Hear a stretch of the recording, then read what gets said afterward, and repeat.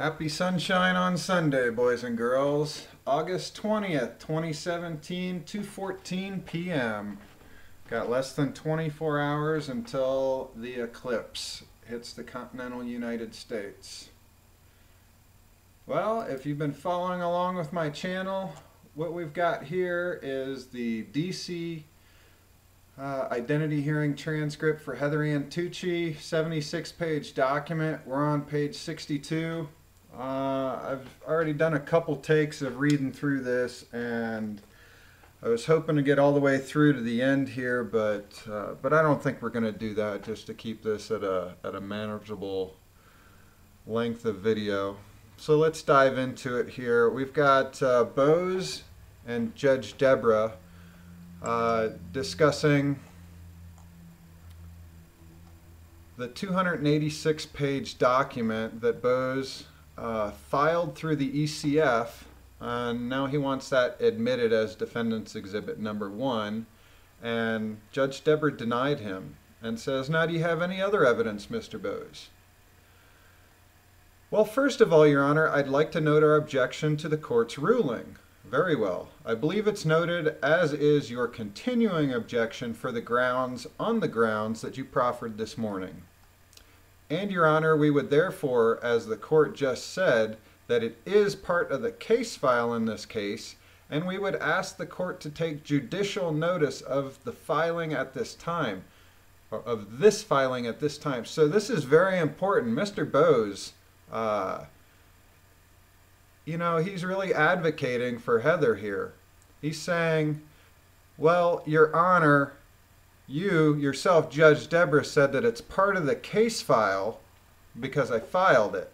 We're just asking that you take judicial notice of this filing at this time.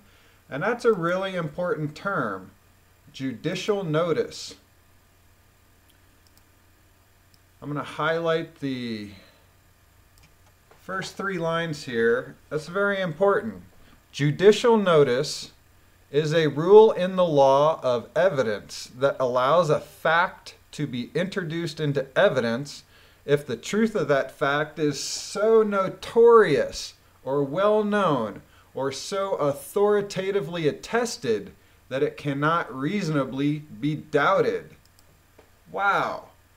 It's so notorious or well known or so authoritatively attested that it cannot be reasonably doubted. That's what judicial notice is. Parker still saying, hey, Your Honor, take judicial notice of this court filing because the truth of it is evident and notorious. It's self-validating is what he's saying. Self-validating.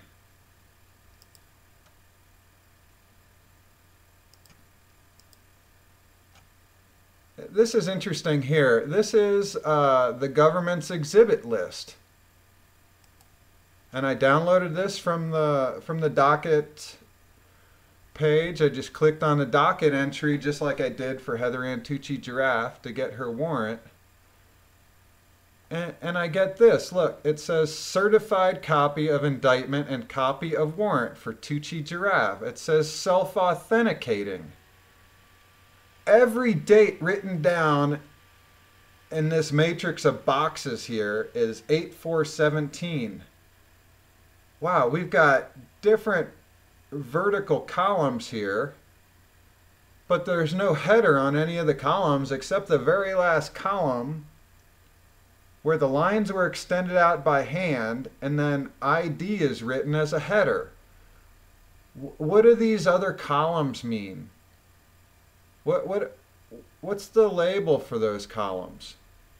And look, in the exhibit list, 2 things on here are self-authenticating. One of them is the warrant.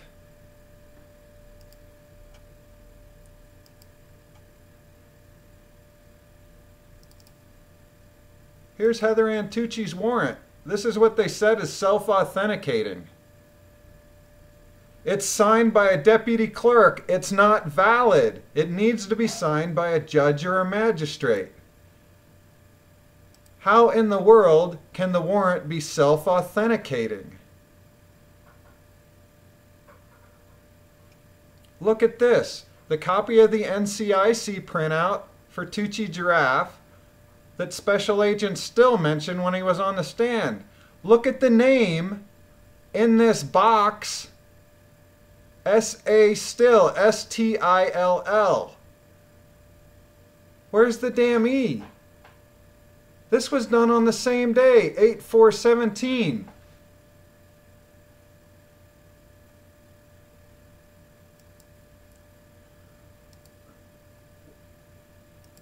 Just so you guys have a clear picture of what's going on here, the court clerk job description.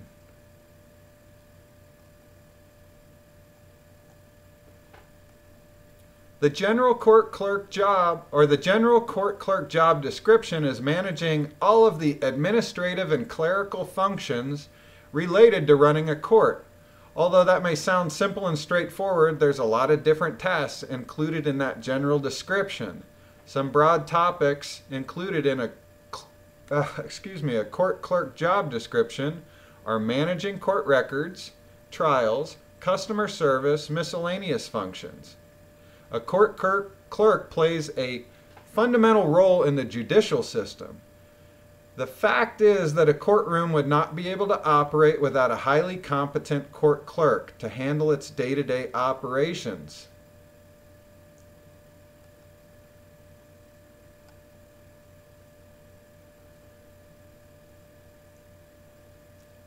Managing court records is perhaps the largest component of a court clerk job description, and it encompasses a variety of tasks.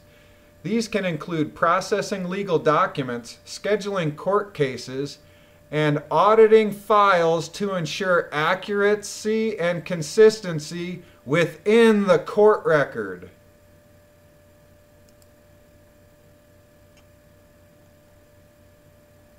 Accuracy? Like the Washington, D.C. court clerk didn't notice that, hey, a deputy clerk signed a warrant. That's not accurate. This isn't a valid warrant. This warrant does not self-authenticate. Neither does this one. Wow, I see an error in this box. Hey, guess what? The special agent's name is spelled differently 3 times on this document than it is throughout the whole rest of the trial.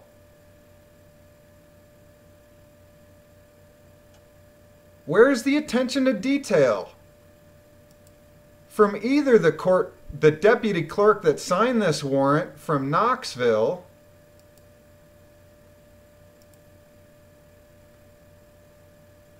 or the deputy clerk that's in Washington, D.C., that missed all these errors. That's their job to find those.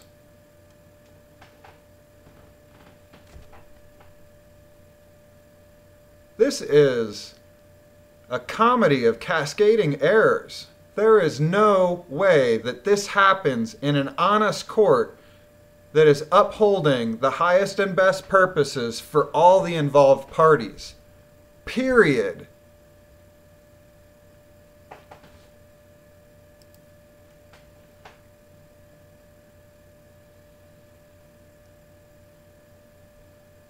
So the court does not believe there is a ground upon which judicial notice can be taken. It is a matter that was filed that is largely because you did file it on ECF, as you were permitted to do as counsel.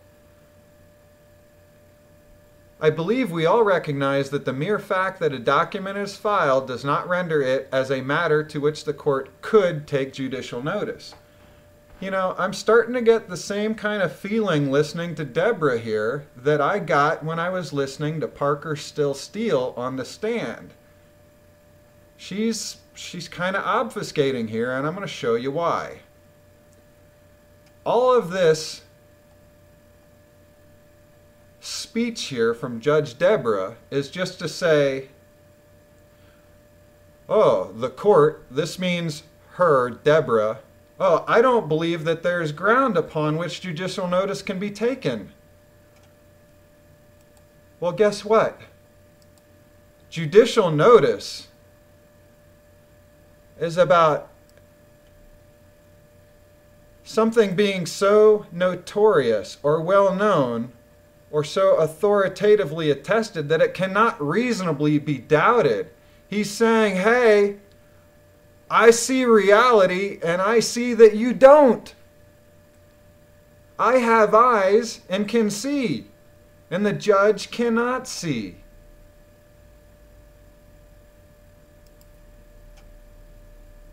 And she's saying that, oh, there's only certain grounds upon which the truth that is so notorious and self-evident and self-validating, that there's only certain grounds which those can be taken, and I don't believe, here's this word again, coming from the damn judge, believe. There's no belief anywhere in this courtroom. It is a matter that was filed that is largely because you did file it on ECF as you were permitted to do so. So here she's saying, I don't believe that there's grounds upon which a self-validating, self-evident item can be taken.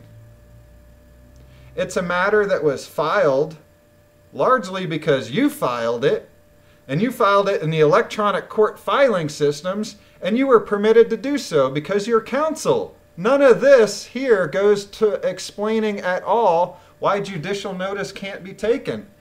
Here, oh, look at this. We got another word, believe. I believe we all recognize that the mere fact that a document is filed does not render it as a matter to which the court could take judicial notice. Judge Deborah knows better than this. She's believing again, and then she's attaching a statement, a blanket statement. We all recognize. How does she know that? There was no dialogue about judicial notice at all. So instead of saying, I know we all recognize the mere fact because of the conversation that we had a little while ago, and we're all on the same page as to what the standard of law is regarding this decision. Based on that conversation, I believe we're all in the same space. No, that didn't happen. She's just saying, I believe, which negates the whole damn sentence. And then she's saying something that she can't possibly know. Does Heather Ann Tucci recognize that?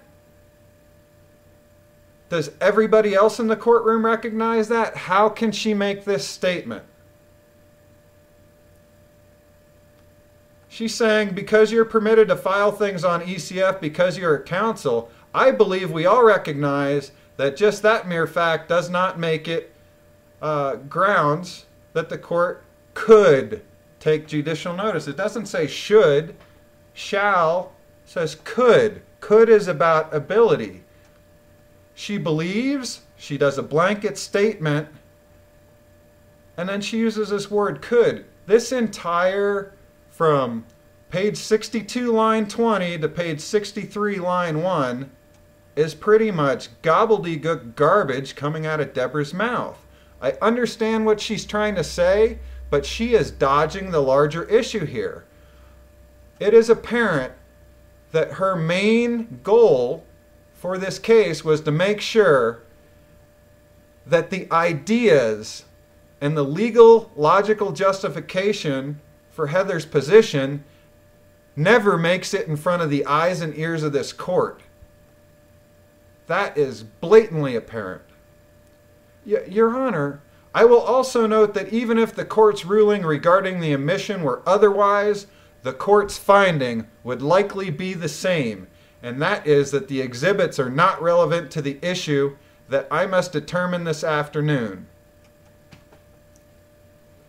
You know, she says likely. She's noting that, hey, even if they were admissible, I would find them irrelevant.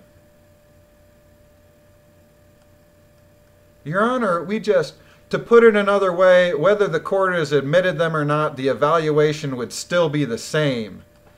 Whoa! She hasn't even fucking looked at them, guys! She says that she did, but obviously she has not inspected. Inspect. Spect is the root of that word. That's spectacle. It's like look, watch. Inspect is to look into. If she still doesn't get it upon inspection, she needs to look again. She needs to respect.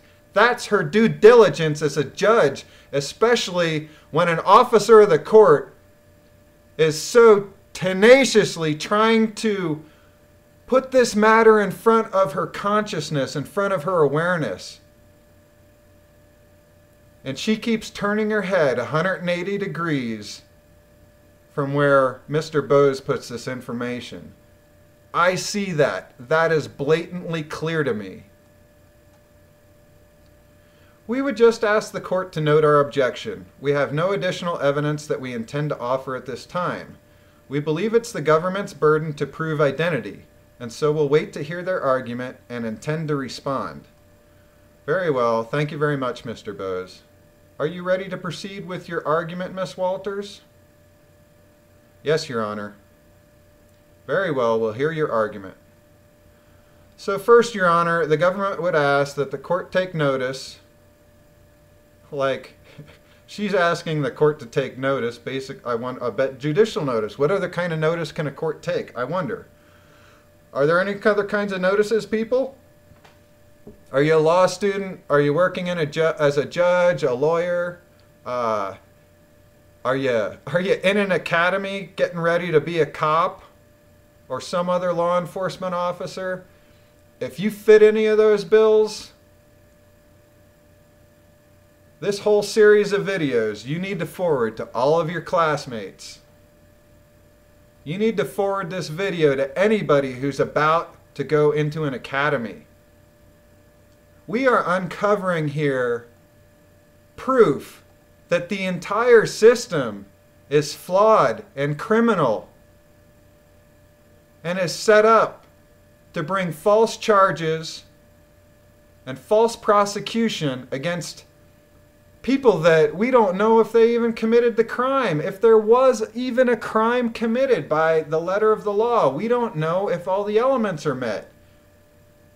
Because all of this transcript, the testimony therein is gobbledygook. It's all relying on Parker Still Steele. We poked holes in that. It's relying on a warrant that claims to be self-validating that I've ripped it apart and shown it's bogus.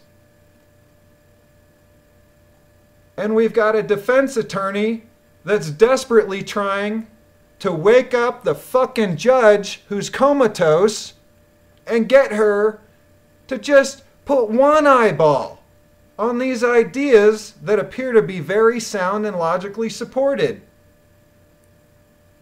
Malfeasance is the only thing that I know that explains the series of events that we're uncovering in this identity hearing.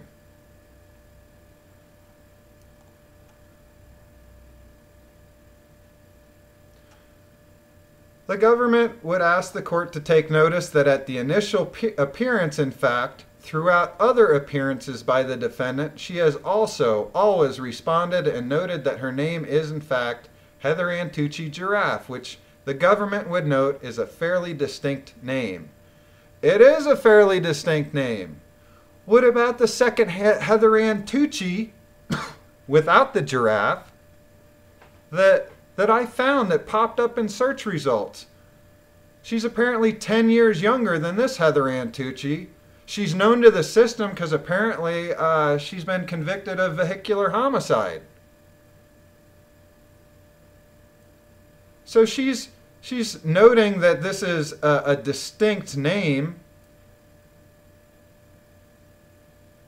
but yet doesn't talk about, hey, well, you know what? There is another Heather Ann Tucci. Everything up to this hyphenated last name was the same. Wow, that needs to be brought in because she's relying on this fact as an argument, and it's already material to this case that there was another Heather Ann Tucci. That's a fact. That would be self-evident if they did their due diligence. And that would just bolster Agent Steele's testimony to say, you know what, we found a couple Heather Ann Tucci's. I thought it was a distinct name too, but apparently not. We had some extra work to do. Here's what we did. Wow, he looked like a superstar. He didn't do that.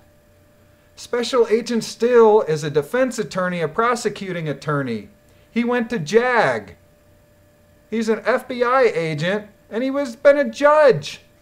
He's an expert on identity theft, giving talks at the monthly meeting to the Association of Certified Fraud Examiners in Knoxville. Why does he feel like he's an uneducated high school dropout that's watched a bunch of Law and Order on TV and is trying to be an actor in this courtroom?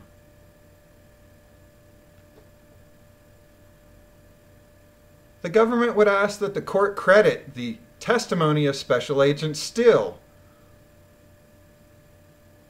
Why, Miss Walters? But I've already shown that there is no substance in anything that Special Agent Steele has really said. He testified that he is one of the lead agents. He didn't mention who any of the other ones were on the subject of removal matter. That is the indictment out of Knoxville, Tennessee.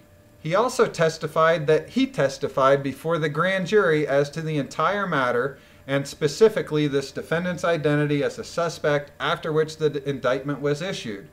Wow, I can't wait to pick his testimony apart through the grand jury and see if there's any meat in it. Special Agent Steele testified that he reviewed videos of the defendant stating her name and also indicating her involvement in the matter that is the subject of the indictment. This has not been established yet. They're videos that apparently have the likeness of Heather Ann Tucci, but those videos have not been examined. There's no way that he can tell if it was some other person with a great makeup job and they dubbed over audio.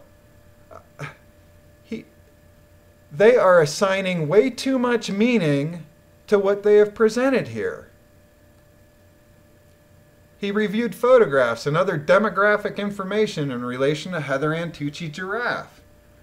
He also testified that there was a separate civilian witness who identified this defendant as Heather Ann Tucci-Jarraf. Who is the civilian witness? What is that name? That was never mentioned. They were with Heather Ann Tucci-Jarraf on the date that she was arrested here in the District of Columbia pursuant to a call to Special Agent Steele by the U.S. Secret Service. Why did the Secret Service call FBI in Knoxville when they knew that they had a person in Washington, D.C. with an arrest warrant? We went over that in the Reason for Giglio video, my most important video thus far.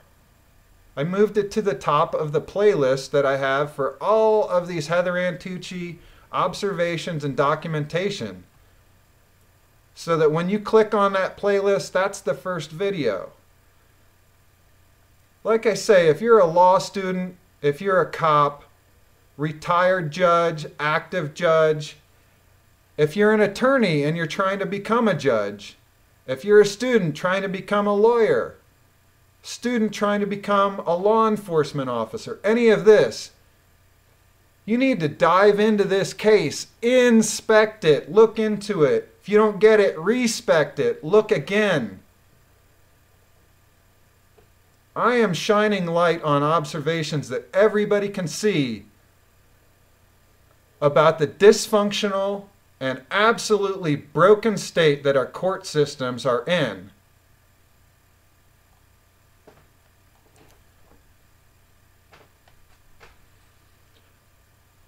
Walters says, for his part, he did say that he was not present at the arrest, but received information from other law enforcement agents who advised that she was identified by a separate civilian witness as a defendant, at which time an arrest was effectuated.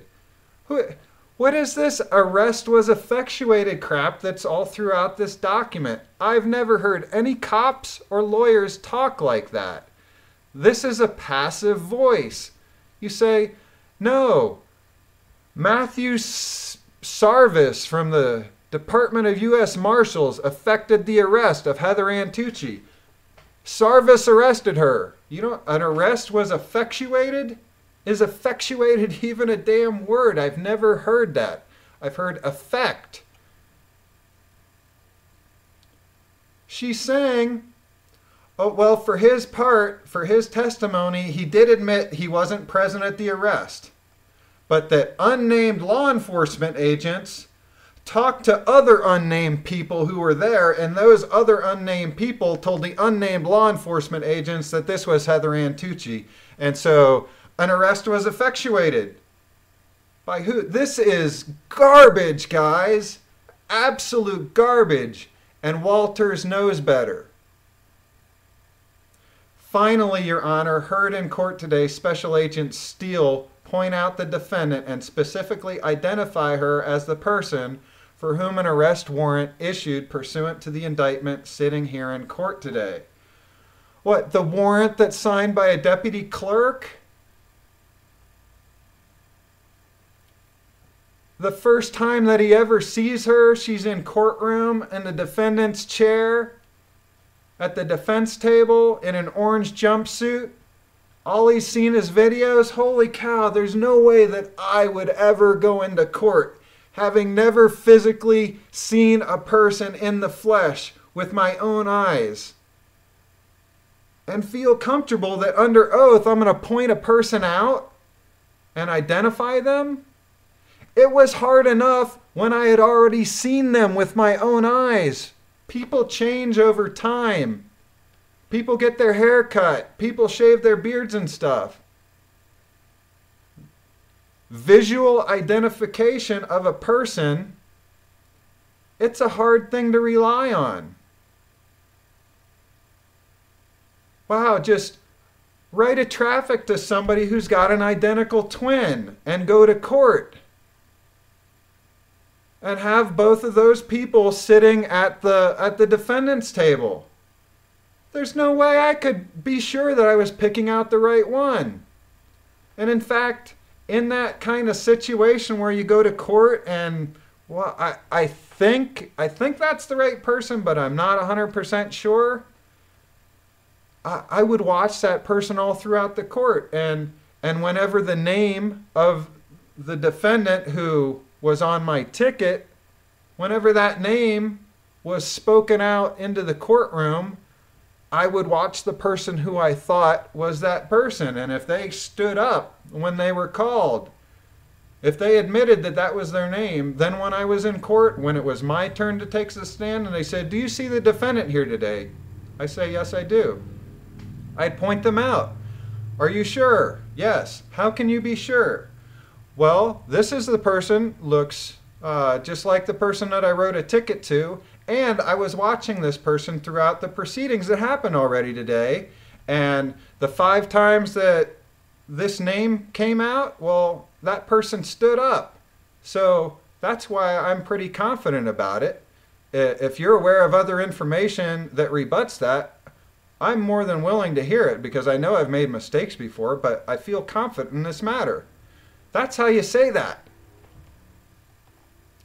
God, the fact that someone, any of us could have gone into that courtroom and picked Heather Ann Tucci out. Any of us, even if we hadn't seen her, even if we didn't know this case, there was only one person at the defense table in orange.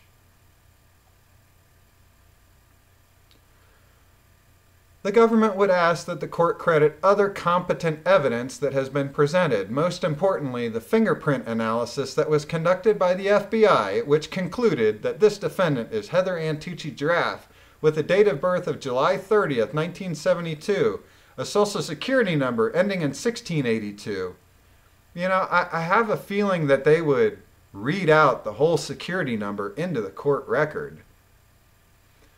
And also, the government would note that those identifiers correspond with the name appearing on the indictment and the name and date of birth appearing on the warrant that is before Your Honor.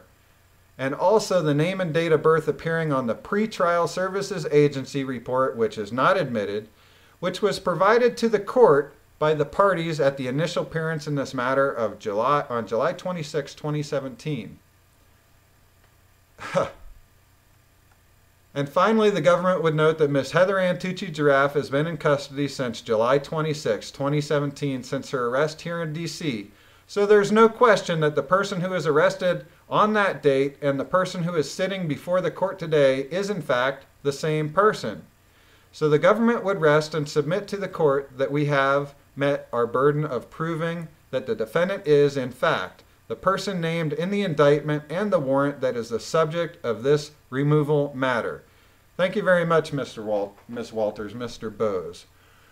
Wow. All right, we're going to stop right, page 66. All right, well, we're going to stop right there. We're a half hour into this.